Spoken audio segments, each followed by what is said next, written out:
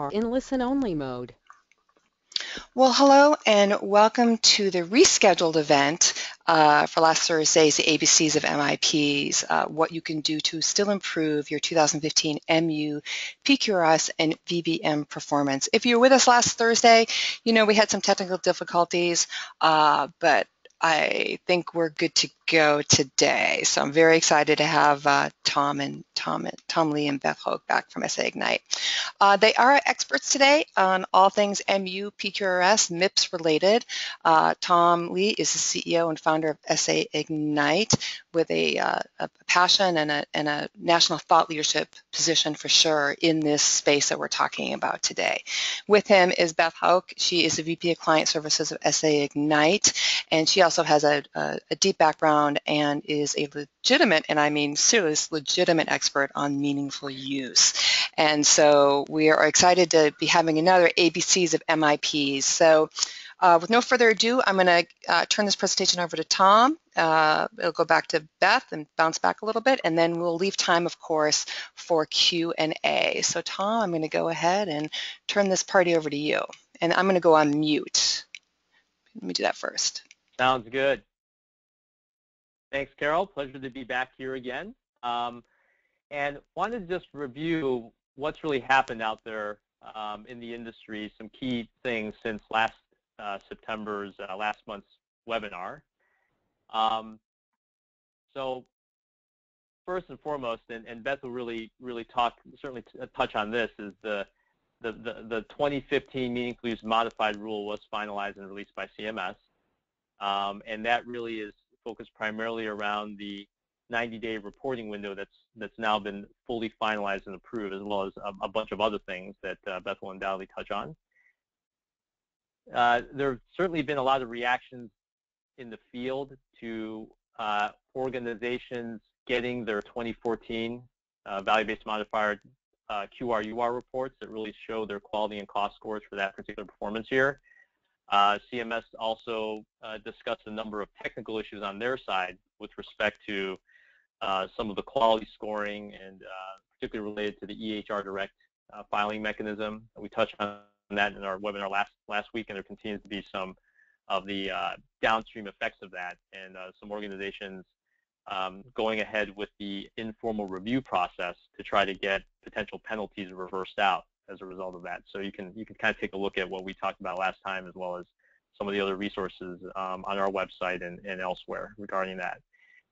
Also, interestingly, a few weeks ago, the MIPS request for information was released by CMS, which covers a much broader array of questions that CMS is seeking comment on as it really make progress towards MIPS really launching potentially as early as January of 2017.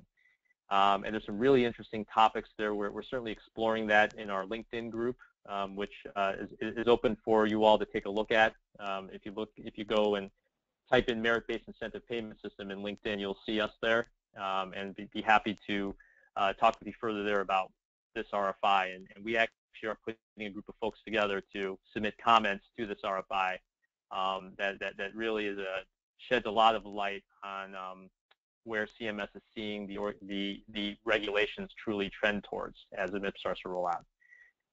And then, by the way, just if we weren't busy enough, there was that other thing with ICD-10 having begun October 1st in this time since the last webinar, and that certainly kept a lot of folks busy. But you know, generally, not necessarily hearing a lot of unexpected angst over that, but it has been keeping a lot of organizations very, very busy.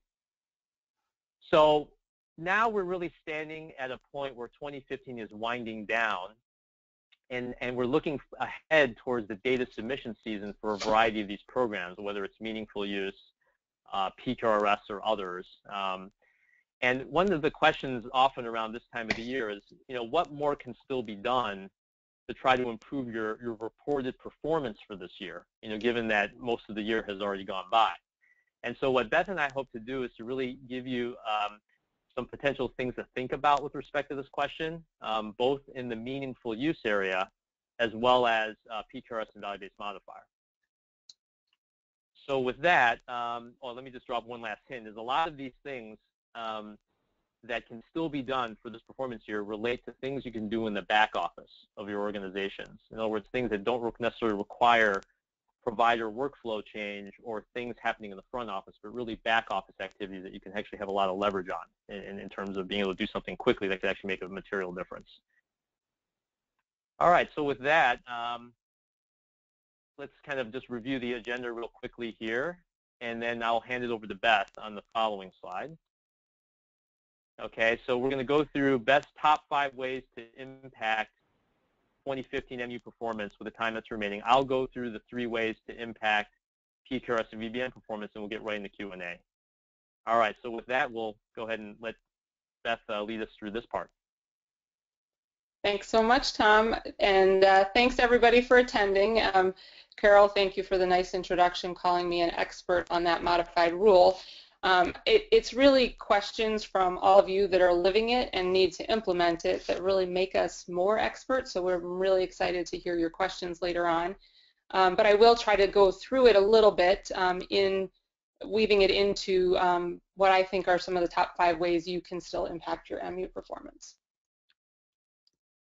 So can I move this? There we go. Okay, so this is going to sound super back office, so prepare for that. Every year, and we do thousands of attestations, every year we have customers that really have to spend a tremendous amount of time confirming their provider list. So this is definitely a back office item, but do you really know who you're testing for? Confirm the names, spellings, name change, that has absolutely come up. You'd be surprised. The other key one is their attestation history. So while the modified rule is making us all in modified stage 2, knowing that somebody is in stage 1 still has an impact on which measures that you're going to have to report on. So knowing somebody's attestation history is going to be key for that. Review your list of new providers. Every year that we've done this, those new ones sneak in. It's hard to get all of their proxy information in time to know what their attestation history is, and therefore you're not sure whether they've been loaded and ready to go like the rest of everybody else. Along those lines, ensure that the proxy assignment has been completed, and of course review eligibility. So I think the eligibility part is pretty key and relates to the modified rule. So they put in the modified rule this year that you can be a Medicaid previously eligible provider that no longer is eligible but is able to avoid the Medicare penalties by attesting via the CMS or the federal Medicare site. So reviewing people's eligibilities and knowing far enough in advance which way you're going to be attesting for them is also pretty key. And then lastly, I say tag, do whatever you do in your systems to help you know which providers have some sort of special circumstances associated with them. So probably the most common one we hear is that a provider that works at multiple locations on 2 different EHRs and you need to combine their data. So that's probably a good one to make sure that you know about well in advance. So moving on to number 2, and I will move out of the back office here in a second, but this is my second piece of information related to the back office, and that is, have you registered your providers this payment year? So I noted in there that there is an FAQ that CMS has published that explains that you only need to register once. And so they're very specific about that you don't have to do that. And even though you can enter the cert ID on that registration page, you are able to override that cert ID when you go to a test. But I'm going to give you a few reasons why you should re-register them anyway. So first of all, there aren't that many screens associated with it. But there are common things that show up when you do registration, and certainly knowing that well in advance of attestation season is key. The first one is, warning, you have been identified as a Medicare Advantage eligible professional. So this happens in particular to organizations that have no idea who Medicare Advantage is or have had any interaction with it, but for whom they've onboarded a new provider who did. So making sure that you know which ones have that indication and then can work therefore with CMS to get that cleaned up. The second, and I would say this is the most common issue that we've seen, is that there is no valid PCOS reassignment information matching the inputted NPI. So that's the error message that comes up. But basically what they're saying is that somehow we can't find the payment, the group NPI that you want us to pay to. That is not assigned to this provider. The only way to work through that is usually through your third-party administrator. So it takes a little bit of time. If you are in IT, you likely have to work with your finance department in order to get this cleaned up. I think it's crazy at the end of the year to have done all the work that you've all done to get people to meaningful use, be compliant with all the measures, and yet not be able to attest for them because of these kinds of errors. And then lastly, there's also the warning related to being a hospital-based provider. So every year that's recalculated. So if you just go in there and register a provider, you're automatically going to know whether or not that person was considered hospital-based for the current year. So in particular, if you're not going to re-register everybody, you should definitely re-register those that are on the fence. Okay. So now I'm going to move a little bit closer into the rule, and a little bit closer into those deeper into those measures. So one of the other, and you can call it back office, but typically it's done by the IT department and the quality departments, is to review exclusions that can be taken and then figure out what is the supporting documentation that's needed in order to support that exclusion. So I know that in the proposed, or I'm sorry, no longer proposed, in the rule for modified stage 2, there's some language for alternate exclusions for the stage 1 providers if they did not intend to select med reconciliation was one of the common ones. So they've actually explicitly said in there that they know that it is pretty much impossible to find documentation that supports you that you did not intend to select that one. So they're not asking for supporting documentation for that. However, they are going to be looking for supporting documentation for some of these other ones. So I pointed out an example, which is the specialized registry part of the public health measure. So they did change the public health measure, and they said that if you're a stage 2 provider, that you need to meet 2 of the 3 public health reporting options, 1 being immunization, 2 being surveillance, and the 3rd being sending information to a specialized registry. You can send things to multiple specialized registries, so you could actually send things to 2 specialized registries, and those would count as 2 of your measures under that public health measure. There are some very specific exclusions, though, that can be taken, and if you are in a state or a jurisdiction, as they call it, that does not have the capability to send to registries, you're going to need to take some exclusions. And so some of the exclusions that are supported is such that you're going to need a significant amount of documentation to support it. I try to remind everybody that CMS can audit you up to 6 years. So you need to document things that are point in time specific, and this is a really good example of this. So this would be a provider that does not diagnose or treat any disease or condition associated with or collect relevant data that is required by a specialized registry in their jurisdiction. So in this particular case, you need both information about what the specialized registry is asking for, as well as information about what the scope of this provider's treatment is. So both pieces of information are going to be key. So I'm moving on to the 4th item, and that is my encouragement to all of you that you find a way to still maintain those patient engagement initiatives. In particular, the view, download, transmit, which is the patient electronic access measure, and the secure messaging measure.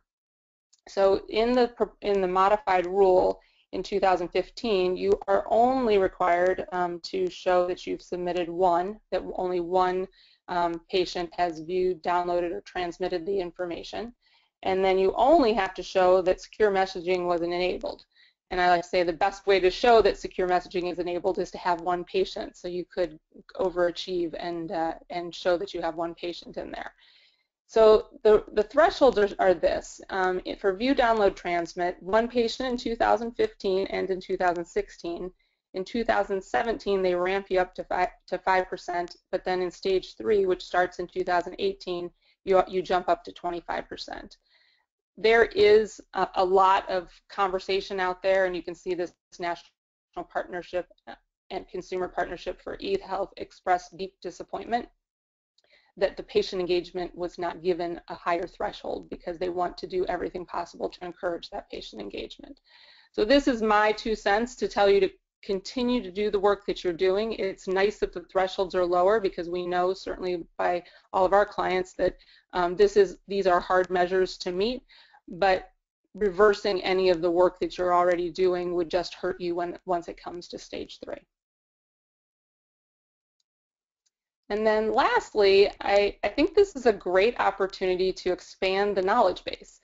So one of the themes, I believe, of this modified rule is pure simplification. So they've done a lot of things to simplify, which is great for all of us. One, of course, being that they reduced the number of measures. The second being that they eliminated the concept of multiple stages so that everybody can be in the same stage at the same time. So all of that simplification, I think, comes with some opportunity. So meaningful use is a program, it's not a person, and organizations are always extremely vulnerable to turnover if they've made it a person. So if you're the person that does everything meaningful use, this is an opportunity because of this simplification to start to move that knowledge to somebody else. When talking to a few of our clients about the changes and how that might impact them and what would they be doing differently, I heard loud and clear from them that the most important thing they think is to not disrupt their current work on the workflow efforts and to really not necessarily distract people with a lot of information about what the new thresholds are. And part of the thinking there is it's hard enough to work on meeting all of the measures and doing all of the workflow changes to do that, but then to also add kind of a moving target into the mix makes it more difficult. So to the extent possible, really think through how much information your organization needs, and in particular your provider base, in order to continue to do the work that they need to do to meet meaningful use. And lastly, I say please embrace the stability here because stage 3 is not far off. 2018 sounds far away, but I know that it will be there before we know it. We appreciate that we hopefully will have 2 years of stability, of stable measures that we are meeting, and that we hope that also then gives the EHR vendors enough time to do what they're doing to prepare you for stage 3. And I look forward to your questions at the end, and I'll turn it back over to Tom. Great, thanks, Beth. So I'm going to now continue with the discussion onto the PQRS and the value-based modifier side. So I'm just getting control of the presentation here. So, for those of you who've been on a number of our webinars the past couple months, some of this will be review, but I hope to really talk specifically about this time of the year and what really this is being informed by is what we've seen really make a difference with respect to PQRS and VBM optimization at this particular time of the year and later. So the first is really make an attempt to select PQRS measures with the VBM quality score and a consumer audience in mind with respect to these measures being publicly reported, as well as impacting your QRUR score, the quality score. And what's really interesting is that depending on the goals of your organization, you might look at striking the balance among these different factors, quality score on the one hand or consumer audience on the other, in different ways, because those two goals are not always aligned with each other. And to kind of set up that part of the consideration set, one thing that's interesting to note is that the measures that you've been monitoring throughout this year, depending on how performance may have trended on those measures. So for example, at the beginning of the year, you may have aligned your organization around, let's say, 9 to 12 or 13, 14 measures, and put all kinds of workflows and training in place to really optimize the movement of improvement along those measures. But at the end, what really matters as far as your quality score, reimbursement, and public reporting is ultimately what measures you report. And what we found is that it's not always those measures that you decide to monitor throughout the year that end up being really the ones that you will ultimately want to report if you want to optimize for the best balance of these different factors. Okay, so kind of think in your mind that there's still time to think about separating out and learning from what might have changed throughout the year in terms of what you monitored versus what you actually submit. Seek to try to predict how your choices of the measures that you submit may impact your VBM score.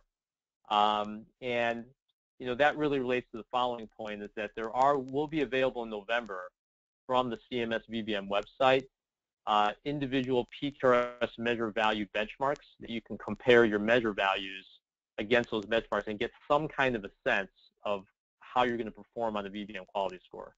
It won't give you an exact sense, because in order to do that, you actually have to really try to predictively calculate the score with the way that the algorithm works as a whole. But by looking at those benchmarks, give you some sense of it, at least directionally, if you are going to be fine or not, okay, with respect to where you stand relative to the nation's average on those different measures. So really, these two kind of go hand in hand, is just to have that as an additional consideration. What you really want to avoid is selecting PQRS measures perhaps in the ways that you've seen done over the last few years, particularly in those years before value-based modifier came to play, where really selecting measures was primarily about what measures are most convenient to get data for. Okay, and that you can't just think that way anymore now, because these measures now are actually being rated against peers under the value-based modifier program. Okay, that's kind of the number one thing to keep in mind, is that you really have another stakeholder here that you have to select measures towards, and that's the VBM program. Okay, so one example of how maximizing the VBM could be really at odds with trying to maximize how you want to represent your providers publicly when these measures are reported publicly is the example of a specialty. So for example, if you have a group of cardiologists, then you may find that their year-to-date performance on PQRS measures may be such that you want to select a particular set of 9 measures in order to maximize how their performance looks in terms of from a reimbursement standpoint for value-based modifier. A lot of those measures are likely to be primary care measures. For example, these cardiologists are in a multi-specialty group where the cardiologists are essentially benefiting from the work that has been done by the primary care providers. The cardiologists will get credit for that. On the other hand, knowing that those measures will be publicly reported means that to a consumer, they may get confused if they see a set of primary care measures actually representing the performance of cardiologists. And that consideration alone may cause you to think, okay, may want to put in a couple of cardiology measures in there as far as what we report, even though it may pull the score down for value-based modifier, but you have to keep in mind that these measures are going to be available to the public about 18 months from now. Right? So really just making sure you kind of keep the whole balance of factors and you don't just simply think about what measures are easiest to get data for. Okay? So that's first tip. The second one is really understanding as early as possible the full scope and what you need to prepare to do to actually perform the data submission for PQRS using the method that you've decided upon. What is the true administrative effort that's needed by your organization, and really above and beyond the fees that you may be spending with a third party to have them assist you with this effort. So what a good best practice is really probably by sometime next month at the latest is to really ask your vendor. If you haven't already selected a vendor, then certainly get started on trying to select a vendor, whether it's a registry vendor or another type of vendor that's helping you with this data submission. Really, what are the specific implementation timeline and the tasks? Try to getting early visibility on that can really save a lot of headache and a lot of fire drills later on in submission season.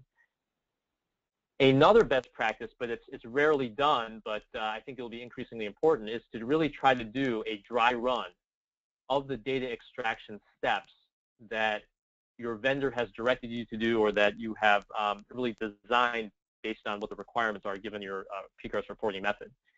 So for example, if you are going to use the EHR direct method for submitting PQRS measures for a G-Pro or for an individual provider, go to your vendor and really learn about how can you get the QRDA file export that you're going to need.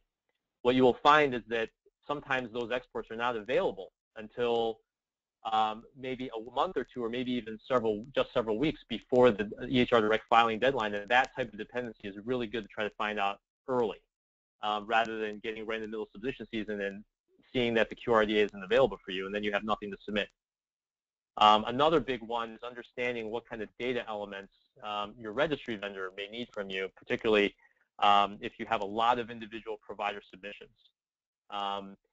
The registries can vary quite greatly from each other in terms of the formats that they'll want you to get the data into, the extent of the patients that they'll want you to deliver data on in order to meet the minimum reporting requirements. There's a lot of very registry and vendor-specific things that would be good to try to have a test run of, at least some subset of, way before the end of the year comes.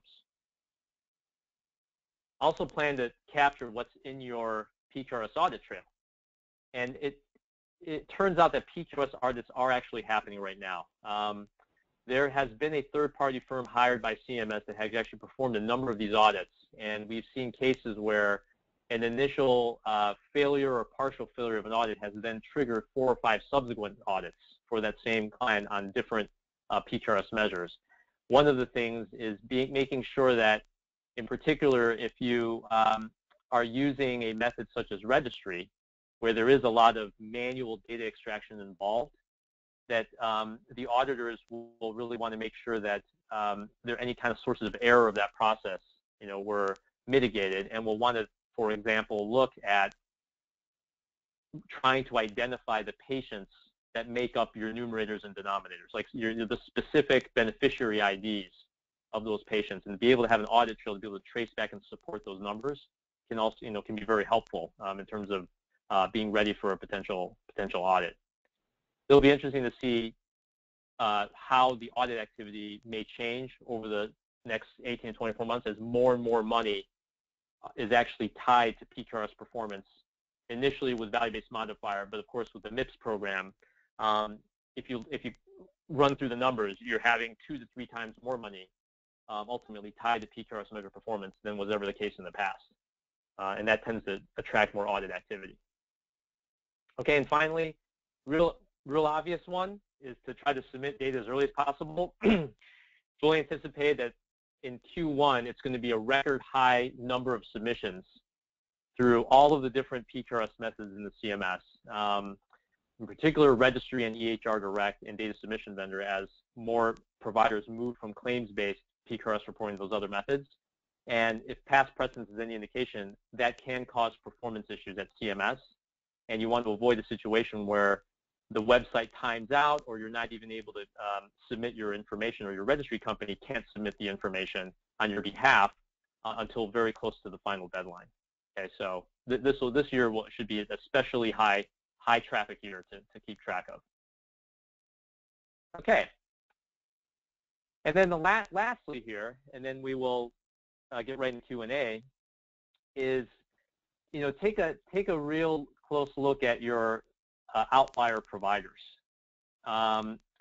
because as some of our past webinars have shown, that you can have as few as 3% of the lowest performing providers cause a significant drop in your quality score for the entire group.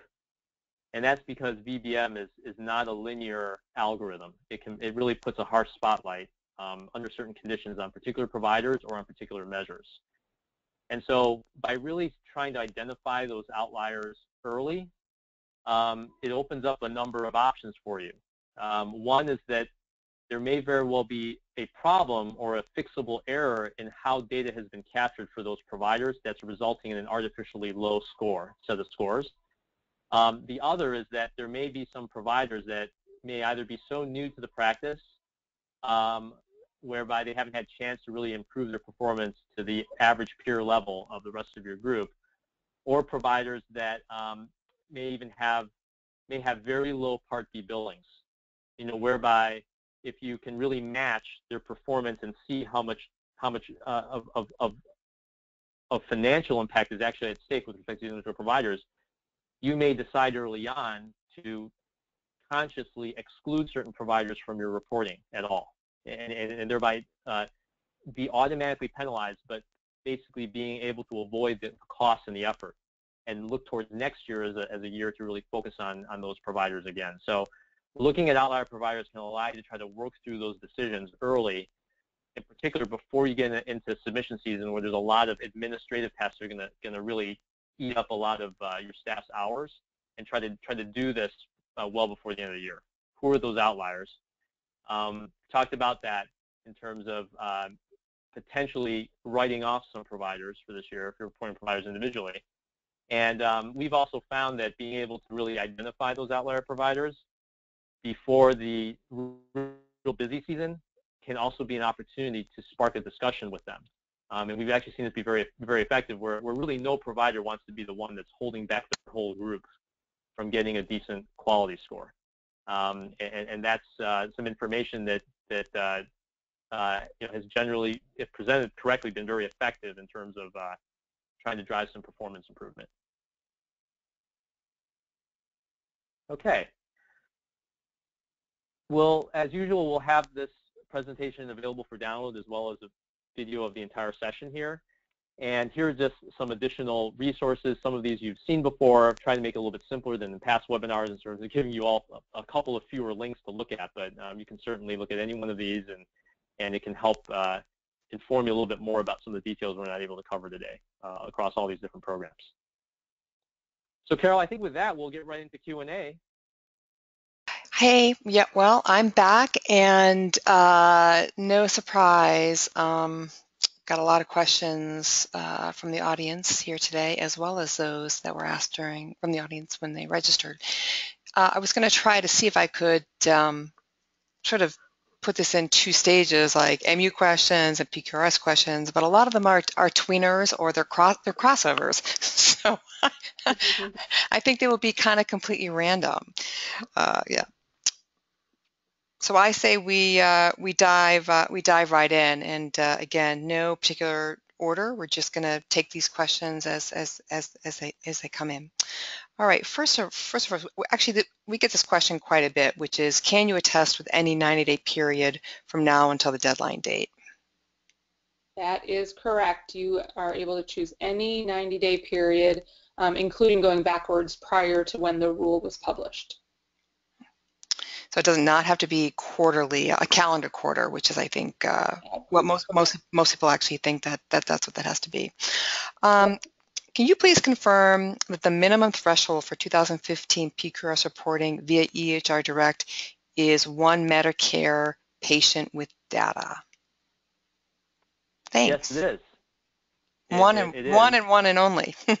One, yeah. That's interesting because the patient threshold is also different for different methods. So for registry, for example, it's 50% of all the patients that could potentially fit into the denominator of a particular measure have to have a minimum to be reported. And in contrast to EHR Direct, as you said, the barrier is actually, the threshold is actually quite low.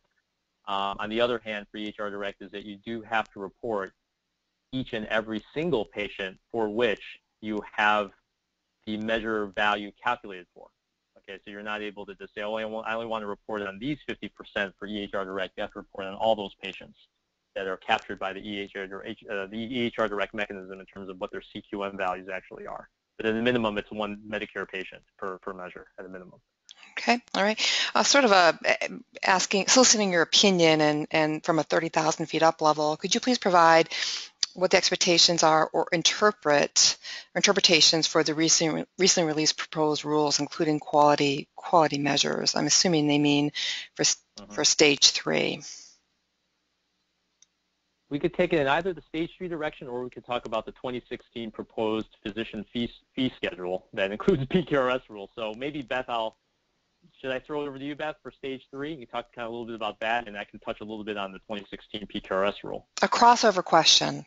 Yes, it is. That's the new world, right? That's the world that we'll be living in. No, seriously. Yeah. The whole thing is a crossover.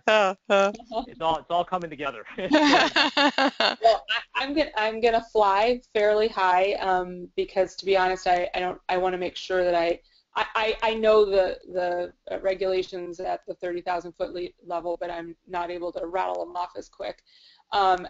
So conceptually, I think what we saw when stage 2 was published, that there was alignment finally between the quality measures for meaningful use as well as PQRS, meaning you could get credit for the CQM portion of meaningful use by reporting with one of the options that they said that you can get credit for, which includes EHR Direct. So I think we saw that alignment. I think in stage 3 what they've done is they've taken the alignment even further. Right now the requirement does not force you to send any information electronically. So while the EHR vendors theoretically can report that or can generate that information into an electronic format, and certainly the calculation engine is the certified part of their systems, they haven't had to put that data into a specific form in order for the purposes of meaningful use. And I believe that for stage 3, the requirement is that information start to be sent electronically. So I think they've taken it one step further to, again, continue that alignment. Yeah, that's a great point. I think the other complementary part, which definitely has some overlap with MU, is with respect to the 2016 proposed rule for the physician fee schedule, which will include the PQRS rules. There's really one in particular aspect of that relates to kind of the higher level push towards consumer level reporting, transparency to consumers in terms of provider performance, is that currently the publicly recorded PQRS measures actually have a 5-star rating scale. For those of you who are in the Medicare Advantage role, you probably have nightmares about, or dreams, about the 5-star rating that you get from Medicare Advantage. And what's interesting now is that CMS has put into this proposed rule, and we'll see in about a month or so whether it gets finalized, is that the current 5-star rating scale is strictly a static scale. In other words, everyone could potentially get 5 stars. If everyone is scoring above 90% performance rate in a given measure, everyone can get 5 stars. Everyone can be a winner. But what's now being proposed is that the 5-star scale be converted into a peer ranking scale, whereby only a certain percentile of the provider population will get 5 stars, and so on down. You could have someone who only has 1 star, and they actually are 80% performance rate, but the benchmark for the country might be at the 92% level. And that's a radical change if it goes through, that frankly mirrors the way that VBM currently works now, value-based modifier, where it's all peer ranking. And in MIPS, of course, we all know from past webinars here that will certainly be everyone rated on a curve. So that's something to really keep track of, is sort of that overall push towards what's going to happen in terms of things that can impact provider reputation. One last point is to bring it back to the MU side. Is one thing I think it's interesting about the 2015 edition certification rule, which was there obviously to support stage 3, is that CMS has really demarcated the certification process in general and the requirements in general around certification from just the meaningful use related aspects of certification. So what you'll see in the certification rule for 2015 is there's a whole bunch of other requirements. Some are optional, some are not, depending on the scope you want to get certified for. That that long list of certification features may or may not have anything to do with meaningful use. And what they've actually done is they've taken the meaningful use related parts of certification and they've actually now co-located that with the meaningful use part of the regulation. All right, and so what that's an interesting signal is that as we move forward as a kind of a health IT industry, both vendors as well as clients, private organizations, that there will be a broader mandate to oversee and certify many other types of health IT modules other than EHRs, and that has some potentially broad-ranging implications in terms of what's that next generation of health IT application going to actually look like, which I think is really exciting to think about, and it looks like there's some sort of movement in that area from a regulatory standpoint. Do you two expect to see any new hardship exemptions due to the lateness of the final rules? No, they were pretty specific about that. There were some comments that they recommended for more hardship exemptions, and they basically said no. They do have. They did say they expanded some of the language around filing for the hardship exemption, and that is that that you can, under, I think the term they used was extraordinary circumstances, including change of vendor, change of EHR, that they would accept the application for the hardship exemption, and it would be reviewed on a case-by-case basis. So they were very specific that they're not going to expand it, but that they did change some language that would potentially give more people an option to submit one. Got several questions related to updates or overview of what is expected in MU Stage 3, which obviously there are a lot of things that are expected in Stage 3, but certainly one of those is related to the patient engagement thresholds. Perhaps talk a little bit about that and answer all partial answer to some of these questions being asked related to Stage 3, but I know there are, again, a number of things and expectations for Stage 3, obviously, but patient engagement certainly at the top of the list. It certainly is. I think that's why I mentioned that example specifically when I was saying don't stop your view, download, transmit, don't stop your secure messaging. There was quite a bit of comments in the comment period around not making the threshold as high for Stage 3, simply because they still, I think there's still some feeling that the patients aren't quite ready to have that kind of relationship. But they were very specific that they felt like it was the way that they needed to go, and that they needed to raise the threshold to that degree in order to really create patient engagement at a broader level. Now, one thing I did not mention that was unique about the rule when it was published is that it was published with a comment period. So it's the first time that has ever happened, but it's a final rule with a comment period, and what we think is that is to appease those people that really were not wanting them to publish Stage 3, and they were wanting Stage 3 to be separated from this modified Stage 2 so that they could have more feedback on how Stage 2 does before they set those kinds of thresholds for Stage 3. Okay. I'm going to jump back to PQRS real quick. If participating in PQRS via GPro, how do you exclude a provider? Aren't all providers automatically included? Yes, that is correct. And I probably should have qualified my discussion around dropping providers to the case where organizations are reporting providers individually. That's definitely the one caveat I neglected to throw in there. With GPro mechanisms, if you look at web interface and registry and EHR Direct in particular, I just want to kind of leave with the point that each and every one of them is kind of its own animal, and that you can have a case where you have the very same PQRS number, that has 3 different versions of that measure through each one of those methods, and you could have entirely different measure values for that one same PQRS measure number across these 3 different methods. So it's something to kind of keep track of, because we've also found that you don't want to get lulled into a kind of a sense of complacency if it turns out, let's say, your CQMs are looking great for this measure, but then you actually use a completely different method other than the EHR direct to report those measures. Your performance could be entirely different.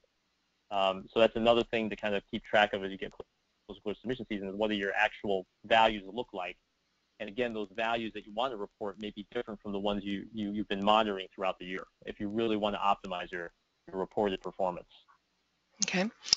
We actually have gotten this question several times since the MIPS came out in April.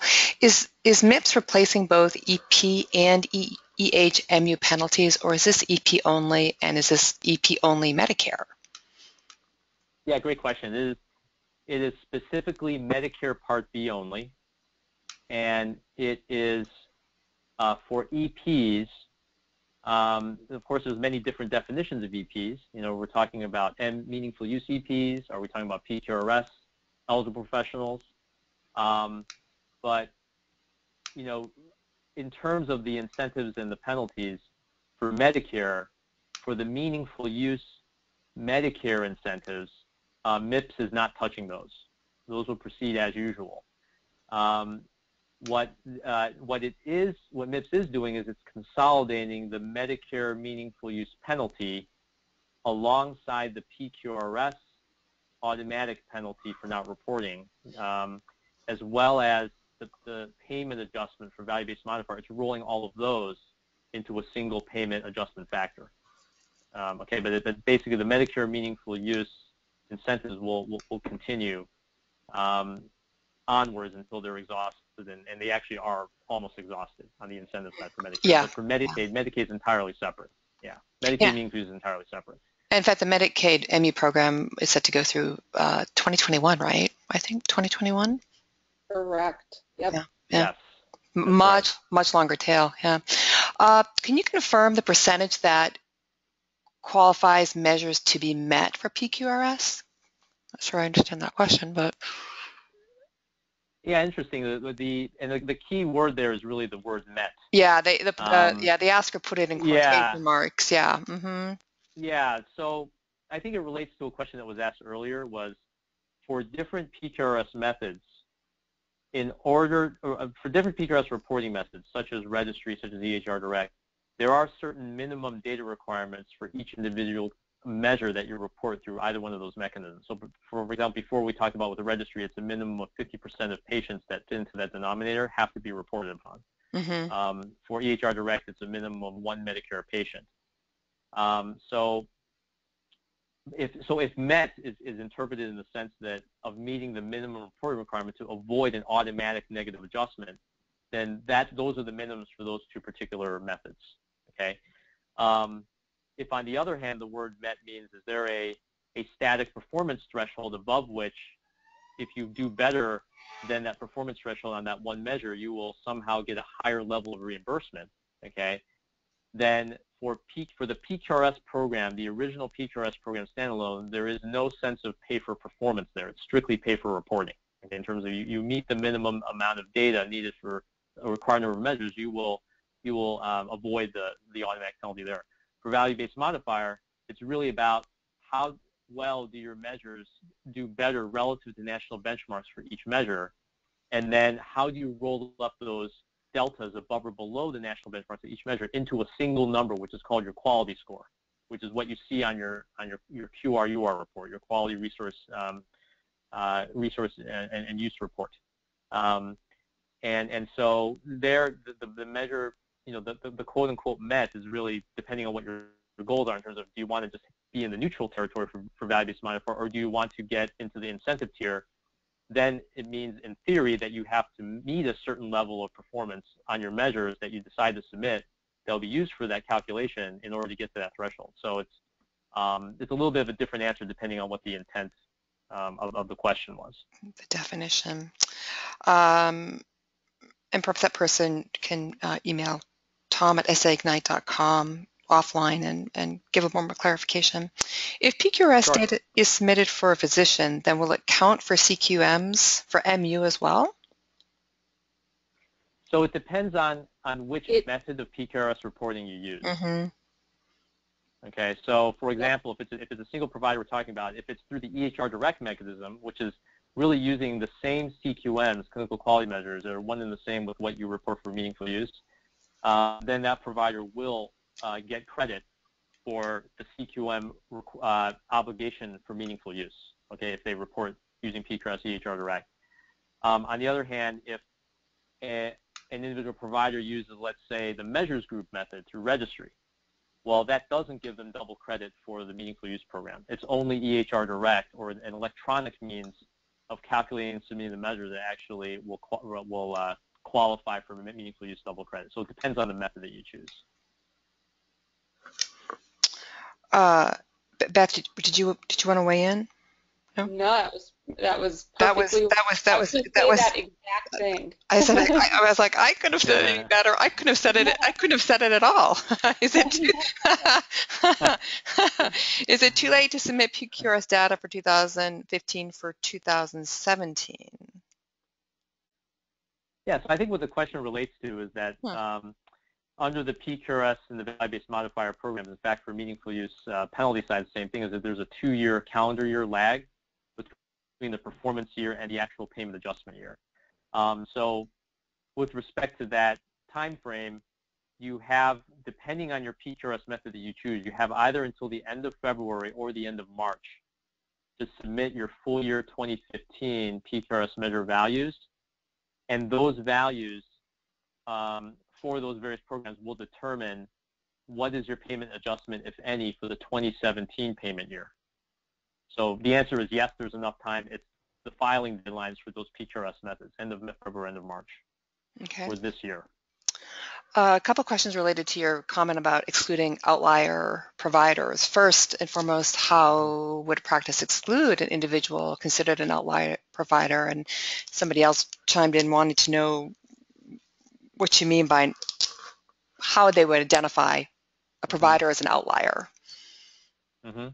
Yeah, great question. So the most common situation we see is, let's say if you have 100, let's say 50 providers under a single tax ID, and the organization decides to report the providers on an individual provider basis using using a given PQRS method. Let's say they decided to use, let's say they decide to use PQRS registry.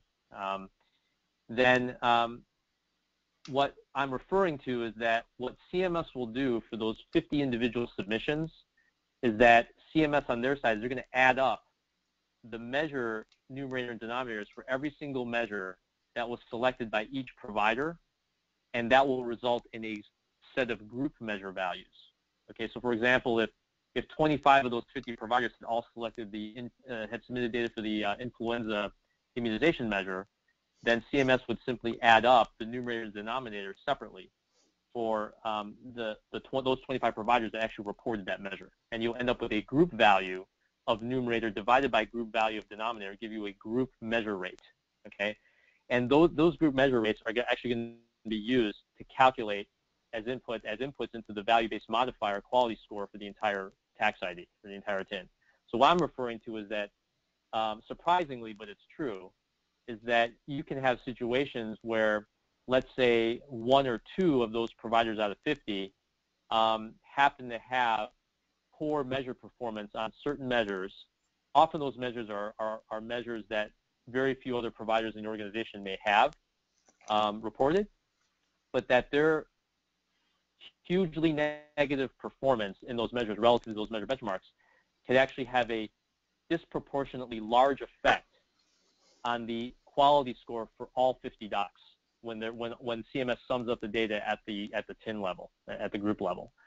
And so what that means is that you're faced with a trade-off, is that you can see situations where if you decide, let's say, to not report those 1 or 2 providers entirely, you just completely decide to write them off and give them another year to try to improve, you will have to accept the automatic negative penalty from PQRS program and value-based modifier program for not reporting, let's say, those 2 providers. But by removing their data from the overall data of the entire group that's reported, you may find that the group's quality score can increase tremendously. To the point where the 1 or 2 providers, which is maybe 2% of the providers, can actually cause by removing their data out of the cohort, can cause the group score to actually increase substantially. So it's just to have a level of awareness. In terms of how to identify those providers, certainly looking at peer benchmarks is very, very useful, even just within your own group, to see who might be those 1 or 2 standard deviations below what the group average is, just based on your own data, and that can be very informative. Another is to, again, in November, look at the value-based modifier quality benchmarks that will be available on the CMS value-based modifier website, and look at those measures across each of those providers and see whether or not you're getting some measure values that are hugely below the national benchmark, and those are measures and providers to keep your eye on. I'm going to take time for a couple more questions. I'm going to take one MU and one MIPS related. If you've never tested to meaningful use, can you attest for year 2016, or is it too late? It is not too late. You are able to attest in 2016, and I believe that will count so that you don't get penalties in 2017. In 2016, although it will be a full year reporting for everybody else, any new providers, they'll be able to attest to a 90-day period instead. It's never too late. Well, no, actually, eventually it is too late, but yeah, it's not too late right now. Yeah. When CMS says comparing to peers, do they mean within the practice or a broader geographic area? Mm-hmm. And if comboed with, if specialists report as a G-Pro, how does this affect their rating? So kind of 2 questions in one. Mm-hmm. Great question, and really where the peer rating comes into play is in the value-based modifier VBM program. When you look at a VBM scorecard, otherwise known as this QRUR report, you'll see that your organization is represented on a 2-axis chart, where quality is on one axis, cost is on the other axis, and you'll see a whole bunch of blue dots on there. Every one of those dots is a group of providers represented by their tax ID that the CMS has deemed to be in the same cohort as you, okay? And you'll see your little dot, there's a little red dot, and where you stand relative to those other dots. So just to get the terminology right, is that by cohort for VBM, it's the group of providers that CMS has deemed that you're comparable to. Now, the first question related to, okay, is there any specialty bias to this in terms of if you are a TIN that is dominated by one specialty, will that automatically put you into a cohort that is also a bunch of other specialists? The answer is only CMS knows, because you don't know the identity of those other dots. You just know that there's other dots there. However, what CMS has said and published publicly is that at a high level there are at least 2 cohorts, but they make no guarantee that these are the only 2 cohorts could ever be used. One is if you are a group that has 10 eligible providers or more, 10 PQRS eligible providers or more, that they will rate you against other groups that are also 10 providers or more. But there's no mention of any kind of geography split or any specialty split or anything, okay? The other potential cohort, which they have explicitly said, is if you are in a group that is has fewer than 10 eligible providers for PQRS, then you will be compared against all other groups around the country that have at least 1 provider. Okay, so it's basically everyone. All right, it's not just looking at the larger groups. You'd be rated against everyone. And I think that's to help dilute out the fact that larger groups may have some operational advantages, and it's their way of sort of more leveling the playing field in terms of who they compare you to. But ultimately, this is something that CMS can certainly change as the years go by. And the program, so when we get into MIPS, there could be a whole other way of doing cohort analysis that could put you into different cohorts depending on what CMS's policy goals are for that given year. So not a really complete answer, but that's basically what's out there right now, and we are seeing that folks are being put into different cohorts right now. Okay.